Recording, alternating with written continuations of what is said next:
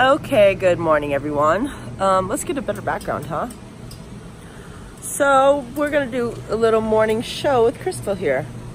Today we're gonna talk about starting off your day right.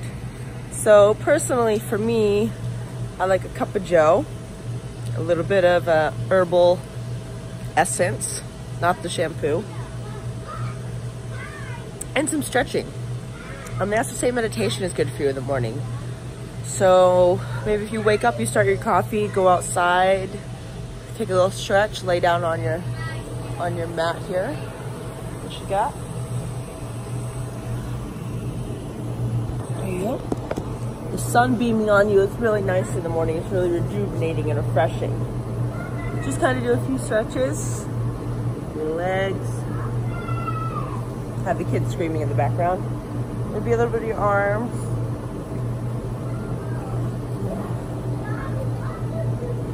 And a cup of joe. So just a quick way to get your morning going the right way. Have a good day.